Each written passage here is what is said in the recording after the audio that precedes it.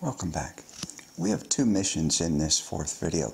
Our first is to bring scientific method, careful observation, and cold rational thought and analysis, rather than strong opinion, to our avocation. Our second mission in this video is to complete 5 tasks. First, to understand the powerful forces that act on our bullet the moment it leaves the barrel. Second, we're going to learn to use one of the ballistic apps on our computer, wind meter, or iPhone so we can compensate for those forces. Third, we're going to develop intuition about the effects of each of the forces and their relative importance by developing proficiency with our software. And next, we're going to consider the differences and the value of measurements in angles, mils, and minutes. And finally, we're going to learn to calculate ranges in the field using our scope's reticle. Understand these variables, these forces, learn how to compensate for them, and you will be well along your path to excellence. Friends, the moment, the instant the bullet leaves the barrel, important, powerful forces immediately act on it. Understanding, then compensating for those forces will be essential steps in your hitting that far, far away target. You ready?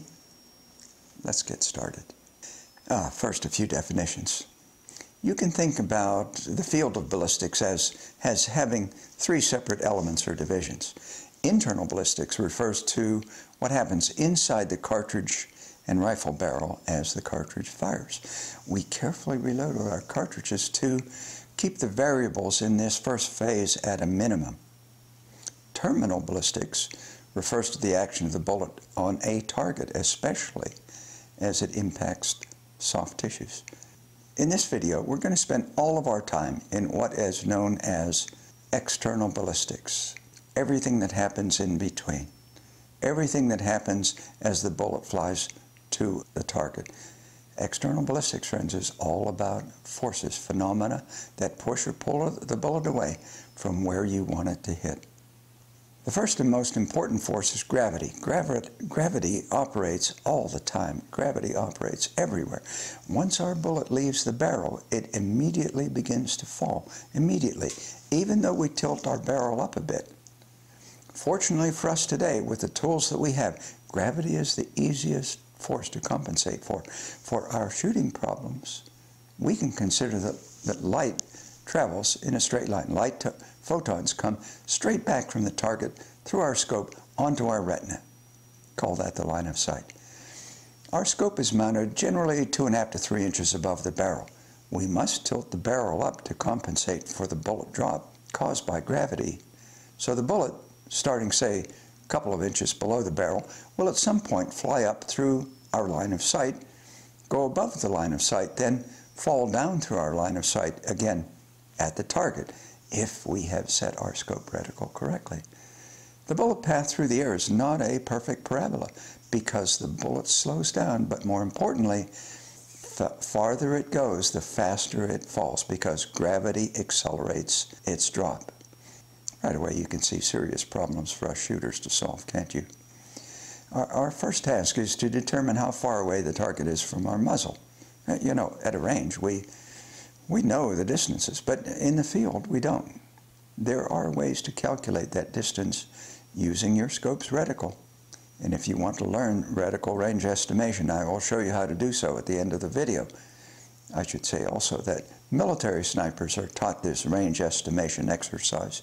So you might be interested, but I must warn you, the farther away you get from the muzzle, the seriously less accurate the system becomes, which is the circumstance when knowing the absolute distance becomes critical. For now, for us, we're going to use a laser rangefinder. Oh, by the way, don't buy one yet. Borrow a friend's. Now, at this point, we're going to learn about ballistic programs. Good for us, good people have put a lot of scientific data acquisition, real-world observations into developing apps that allow us closely to predict how our bullets behave as they fly downrange. Basically, what we need to know to use these programs is the weight of our bullet and how fast it leaves our muzzle.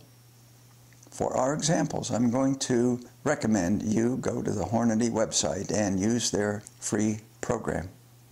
Now get ready to hit your pause button. Fire up your computer. Follow along.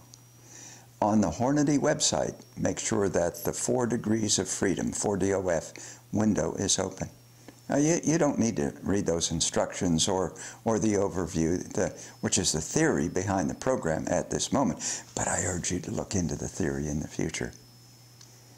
For now, scroll down. Begin by putting a name to your task. Then start filling in the blanks. Every time you see a down chevron, you will have a choice. Fortunately, we can find our bullet in the Hornady library, so its data is there for us. Click on it and the program autofills many of the windows. When you get to the environment section, I'll ask you to enter 4 miles an hour for the wind. And don't worry about that number now. We'll talk about wind a lot later. By the way, click on the spin drift box. Now, click on calculate. You will immediately see lots and lots of data. Scroll down to the 600-yard distance. Notice we have to elevate our turret 14.65, round that to 14.75, because the new scopes generally give us quarter-minute clicks. 14.65, 600 yards, 88 inches. What a big drop. Rotating that turret up that many minutes should compensate for the 600-yard drop. By the way, that turret elevation number may not be perfect for your rifle. We're going to confirm these so-called come-ups in the next video. Now we come to a common point of confusion. The idea of minutes and mils. Simply said, minutes and mils measure downrange in angles rather than linear measurements like inches and feet on the target. Let's consider minutes, or more precisely said, minutes of angle. For our uses, we're going to consider that 1 minute is the angle that will subtend 1 inch wide at 100 yards, 2 at 200, 3 at 300 yards. The angle stays constant, but the further away you get from your eye, the more inches that angle subtends, doesn't it? And at this point, I have to say, not only is this one number not exactly correct, there are 2 ways to determine what a minute actually measures at distance. If you want to know details right now, I strongly recommend you go to Ryan Kleckner's book, Long Range Shooting Handbook. See his chapter and discussion about minutes of angle. Yeah, his is about the clearest explanation I've seen about this idea, the idea that many of our shooting colleagues tend to overcomplicate. My scope reticles are all calibrated in minutes. The edge of the central cross is 1 minute. Here's 6 minutes. Here 12 minutes. You get the idea. Your scope reticle might instead be calibrated in mils rather than minutes. And these are known as mil-dot reticles. No problem. Instead of inches and yards, use meters and centimeters. The average palm is about 10 centimeters wide. A mil at 100 meters, not yards, remember, is about 10 centimeters, 1 palm width. 1 click on a mil-dot scope usually moves the point of impact 1/10 of a mil, or a centimeter at 100 meters, or 1/10 the width of your palm. But an easier rule of thumb is to think that a finger is about 2 centimeters across. 2 clicks. Okay, that was an awful pun. I'm sorry. But we're going to use these concepts and rules of thumb later when we want to move our turrets to compensate for differing distances and the ever-varying wind. You know, friends, a serious problem comes when we try to mix mils and minutes on the same scope. A lot of the older scope reticles were graduated in mils rather than minutes, but their turrets were calibrated in minutes. The pros made it work, of course. Yes, if you need to make a change, you can do that calculation, but in a match or the heat of battle, good luck. I cannot.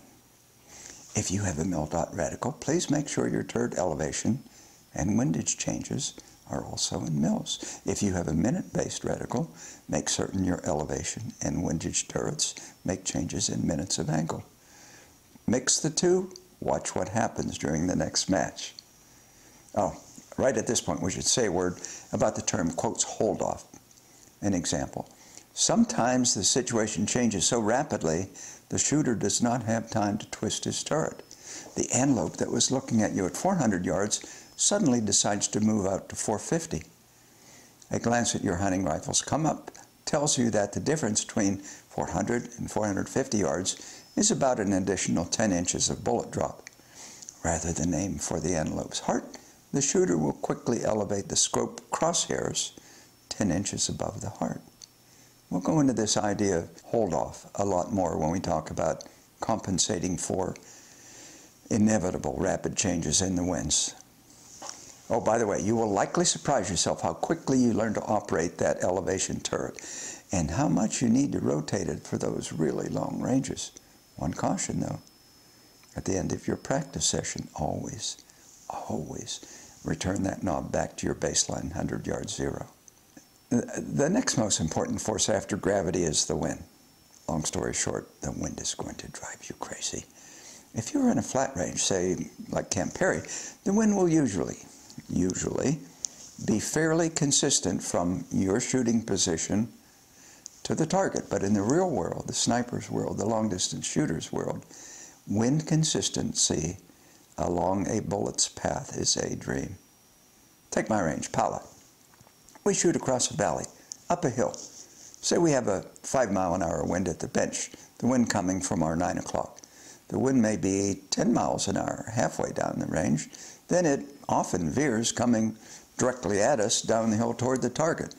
So, worse, since our bullet flies 40 to 50 feet above the ground as it travels up to that target, the wind up there is significantly faster than it is on the ground surface. With these conditions, when our ballistic program calls for 4 minutes of wind way out there, we often actually need 10 minutes. Conditions like these are where an AR wins the day. See how far your first round misses, then quickly compensate on the next shot. Of course, that technique doesn't work in a match, does it?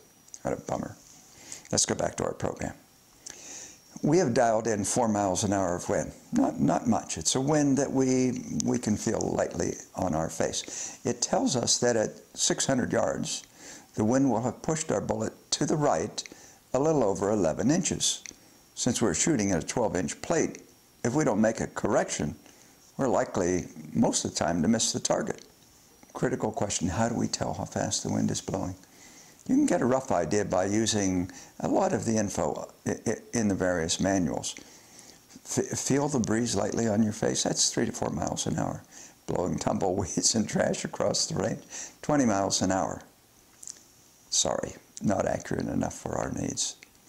Then there's this idea of mirage, the wavy lines that you see in your scope when conditions are just right.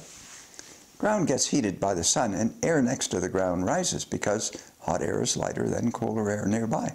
So yes, the air on the range will rise, but not smoothly. It swirls up turbulently. This turbulence can be seen through your scope. A wind from the side tilts the swirls. It is said that the tilt indicates the wind's velocity. And if you go to the internet, you'll find any number of people telling you how precisely they can tell the wind by seeing how those wavy lines appear and change from moment to moment. Friends, there's only one way. It's a wind meter. You can find used wind meters quite inexpensively on eBay. At the other end of the high dollar scale is the Kestrel. This latest Kestrel is incredible. It has built-in Hornady, 4 degrees of freedom ballistic programs, which is what we've been using. So you have everything you need in one tool.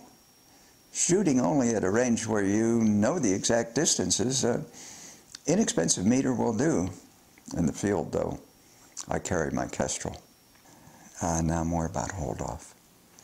Peter and I find that out to about 500 yards, the spotter is more effective telling the shooter to hold off some number of inches. He might say, for example, hold 9 inches left of center. Beyond 500 yards, though, we like to give the call in minutes, as in hold 9 minutes right of center. Given the precision of today's reticles, that system is quite fast.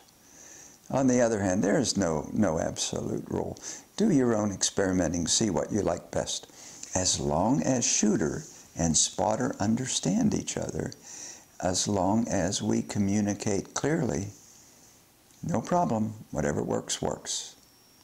Oh, one almost invariant rule though, essentially, all long-range shooters elevate the scope turret to correct for distance, but almost no one rotates the windage knob to correct for wind. Especially in high and shifting winds, we use the markings on the scope reticle to determine the correct hold-off.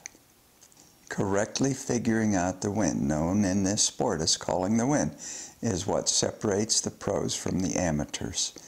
Expect to take years to learn this skill. Remember how, when we were setting up back in the ballistic program, I asked you to check the box marked spindrift? In America, essentially all of our barrels are rifled with a twist to the right. For complicated reasons, this makes the bullets drift a bit to the right. And you can see that number here. At 600 yards, it's 2.6 inches right drift. At longer distances, that drift is pretty much proportional. So spin drift becomes much more of a factor the farther we try to shoot. When we add its effect, 2.6 inches, to the effect of the wind coming from our 9 o'clock, we get a total of about 14 inches that we need to compensate for. When air is less dense, there is less resistance to the bullet's passage through the air. Let's see how important this effect is by going back to our table. Let's assume that first we are shooting in Florida at sea level, and then in Denver, 5,000 feet. For Miami, the program calls for 14.46 minutes elevation. Denver, 14.4 minutes. Not much of a needed change, is it? Let's try the experiment a different way. The barometer is 30.93 and a storm is coming. It's going to fall to 29.93, a whole inch difference. For the high pressure, denser air, the program asks for 14.65 minutes of elevation. But in the less dense air, lower pressure, 14.44 minutes. Not much change from atmospheric effects, right? Well, what about temperature changes? Doing the same exercise, first at 45 degrees, 14.77 minutes. If the temp goes up to 95 degrees, 14.3 minutes. Not much. Oh, one critical point right now. You must not let your ammunition lie in the sun at the range. I've seen cartridges get up to 130 degrees Fahrenheit when left in the sun. This is the temperature range where the manufacturers pressure test their barrels by heating ammunition. Let the sun heat your ammunition and you may blow up your rifle. It's not intuitive, but more humid air is less dense, so we should expect less need to come up when the humidity is high. Let's go from Miami, 98% humidity, to our Anza-Borrego Desert, where the humidity is 10%. Keeping everything constant except the temperature. In Miami, we need 14.26 minutes. In our desert, 14.36. Not much change, right? Now, these exercises should give you an idea of how important atmospherics are, or not. Nonetheless, why not take them into consideration in our calculations? Because when we progress to firing at really long ranges, they become important. And the programs give you this option built in, so why not take advantage? Are you shooting uphill or downhill? The bullet will see gravity over a lesser distance and will drop less. But don't forget the wind. The bullet faces the wind throughout its entire path. Same exercise, now with a 30-degree downward shot. Remember, for straightaway we needed 14.36 minutes of elevation. The target downhill 30 degrees, only 9 minutes. Geometry is significant, isn't it? But fortunately, our program allows us to figure our needs quickly. By the way, when we get to the range in the last video, I'll show you how to use your cell phone to determine the angle up or the angle down. We live on a rapidly spinning sphere. So as shooting distances increase significantly, especially well beyond 1,500 yards, we're going to have to take into consideration our position on the Earth, plus the direction we're shooting. We launch our rockets as near to the equator as we can get because the Earth's velocity is greater standing on the equator than if we were standing on the North Pole. a better way to say that would be to say that the rotational angular velocity is greater near the equator than near the poles. Aim due north while you're in San Diego, and the bullet will hit a bit to the right of where you aim. Aim due east, and the bullet will hit a bit high. At our shooting distances, we can safely ignore these effects. Nonetheless, they're fun to think about, aren't they? And again, I recommend Ryan Kleckner's book if you'd like to understand these effects better. It's not so easy to calculate anything in the heat of battle or in the middle of a match, but there is one formula that I urge you to memorize and also glue to the side of your rifle. Say you've fired some number of rounds. They are consistently high. Something has changed. You don't know what it is. The important thing is you need to bring your bullets back down to the center of the target. Assume we're shooting at that 24-inch steel plate and you're hitting at 12 o'clock. You need to come down 12 inches. So here's the formula.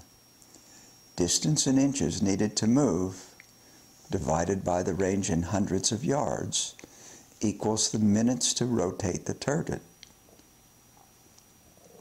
If you were shooting at 850 yards and you needed to move 12 inches, it would be 12 divided by 8.5 or 1.4 minutes of change.